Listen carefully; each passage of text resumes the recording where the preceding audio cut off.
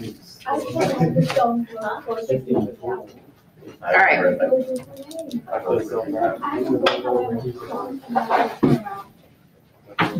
So have your study guide out. Here we go. Let me, we're going to go over all this together. Pay attention, ask questions. If you don't remember, you better figure it out right now. I would definitely make sure that on your note card, you have the distribution. You have 0 here. And then you have a 1 here and a -1 here. And then what do these two percentages make together? So there you should put a 34% here and a 34% here. Then at standard deviation 2 and 1, what did each one of these make? Do you remember? 13.5. Again, please, if you don't have this on the note card, put it there now. And then at standard deviation 3 and -3. So this one was 2.35, and this one is 0.15%, and same thing over here because it's symmetric. Okay, and that is going to help you for these first questions here. Okay, so given an approximately normal distribution with a mean of 80 and a standard deviation of 5. So when you go to draw this, okay, mean goes in the middle, so 80. Standard deviation of 5, you go 3 times above that, so 85, 90, 95.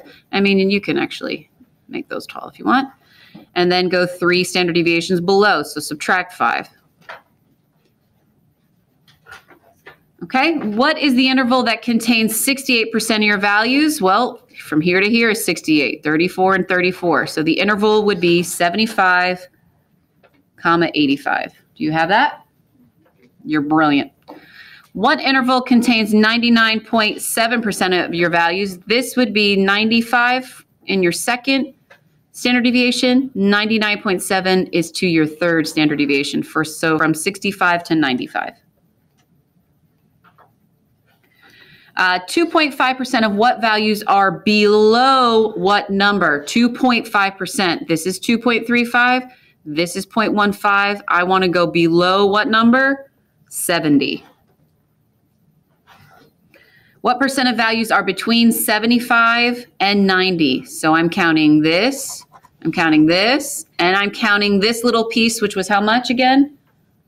13.5. So 34, 34, and 13.5 make a total of 81.5%. Can you handle that question? So you'll have one just like that. Same thing, okay? I'm here for you. All right, then next question, same exact concept. 800 juniors took the ACT last year. The scores were distributed normally with a mean of 21 and a standard deviation of 4. So again, you gotta draw it out. Gotta put your mean here. Gotta add 4 every time. So 25, 29, 33. You only go up 3. Minus 4 would be 17, 13, and 9. And then what percentage is between a 17 and a 25? So that's easy, 34%. 34% makes 68. What percentage is between 25 and 33? So that would be the 13.5 and the 2.35. Add those two together and you get 15.85.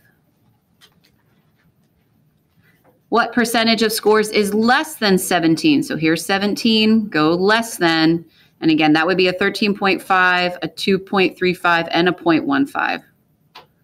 And add all those up together, and you should get 16%. What percentage is greater than 25? 13.5, 2.35, and don't forget that 0.15. So greater than, we go that way, also 16%. Making sense, I hope? If not, sorry. The average amount in Greenville, of rain in Greenville is 49 inches with a standard deviation of 8, okay? I'm not gonna do this one, but it's the same concept. Believe you me, it's literally the same. Would you agree? If you don't know this by now, I'm sorry. But here's what you should have for this one. What percentage of data falls between 33 and 49? It's 47.5%.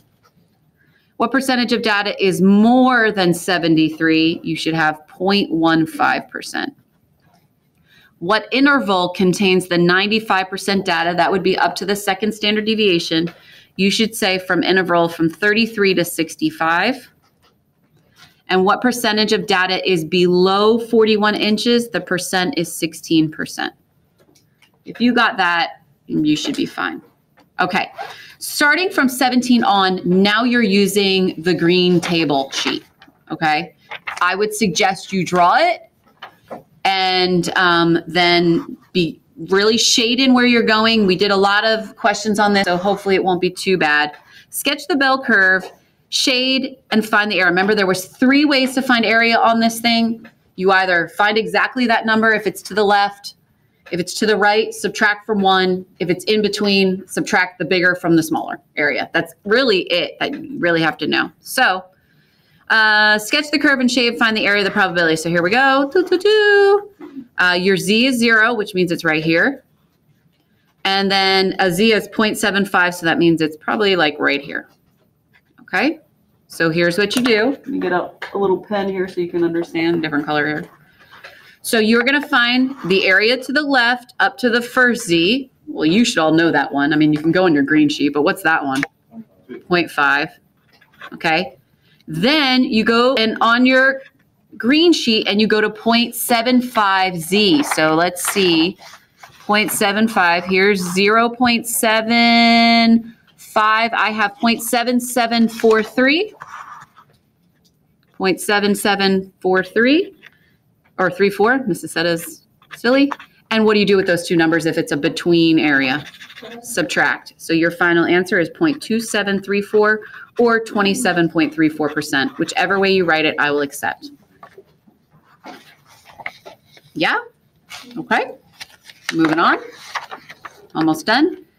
All right. Sketch the bell curve and find the area with a probability to the right of 0.23. So again, here we go. Shade. Here's 0. Here's like 0.23 would probably be right here as my Z. Shade to the right. Go on your lovely, lovely little thing. 0.23 is 0.5910. Is that my answer? No. What do I do with that? Subtract by 1 because you're shading to the right. This is the area on that side. So you need to subtract from 1, and your final answer should be 0.4090 or 40.9%. Either way, I'll accept. Next one, draw your little probability to the left of negative 1.43. So here's negative 1, here's like negative 2, negative 1.43 to the left. That one's a nice one. That's right in our sheet. You literally just go to negative 1. 0.43, and I got 0.0764, and that's your answer. You don't do anything in the left. Done. So you don't move the decimal? Don't, well, I mean, you could call it 7.6%, 7.64%. Either way, I'll accept either. Okay. All right, now this is just understanding notation. It's the same as up there, except you just got to know which way you're shading. If it's greater than, would you shade on a right or on the left? Shade on a right. So go to 2.83, which is probably about here. Shade to the right. Remember, anything to the right, you find it on your table, you subtract it from 1. So 2.83 is 0.9977. That's what this side is. You subtract it from 1, and you would get an answer of 0.0023 or 0.23%. That's very, very tiny. All right, and last but not least, this one, is this, yeah, okay, so this is working backwards. We've done this before, though. This is where I'm giving you the area. You're finding the Z. So let's talk about this, and then we're almost done. Listen carefully. You'll have 2 of them like this. Find the Z value that corresponds to 60.64% of the area under the curve, which lies to the right. Okay, so here's what I do. Here's 0. I know it lies to the right, 60%. Ooh, so this, wouldn't this be 50%? So 60%, it must be a negative Z already. I'm kind of understanding that. I want this to be 0.6064. Okay, so there's two ways to do this. It's up to you. You could try to look right now for 0.6064. It will be a positive Z, but you need to know that it was a negative Z. I just told you that. It's got to be greater than 50%, so we need to include something over here. Or you could, remember, this is the percent to the right. You could find the percent on the left right now by doing what? What do I subtract that one? Subtract it from 1. 1 minus 0.6064 is 0.3936. There, 3936. Go on that right now, and let's look for a 0.3936. I can find it somewhere. Come on, honey. 3936 right there. It's a negative 0.2 and a 7. That makes sense. Z equals negative 0.27. That's your answer. So however you decided to do that, you might have gone to find this guy, 60.64, which right here, but it was a positive 2.7, and you should realize that that needs to be negative. In order to have 60% greater, you need that to be negative. All right, let's do one more like that, and we are done. Find the Z value that corresponds to 0.0166 of the area under the curve, which lies to the left. Yes, that's perfect. We love it when it says to the left, Beyonce. Okay, so here's 0. I want a very, very, very, very tiny area, 1%. So it's kind of like right here, 0.0166 to the left. I want a Z right there. So I'm going to look for a very, very, very tiny area. It's definitely going to be negative because it's on the left of the Z. So 0.0166. There you go. Negative 2.13. That was easy. I couldn't make this any easier. Negative 2. Well, I could. I mean, I could literally give you the answers, but I'm not. I could, but I'm not. But I'm not. That was it. Okay, so you're going to take a quiz. Let me stop this. We miss you, Will. And Drew, if you're watching. We miss you.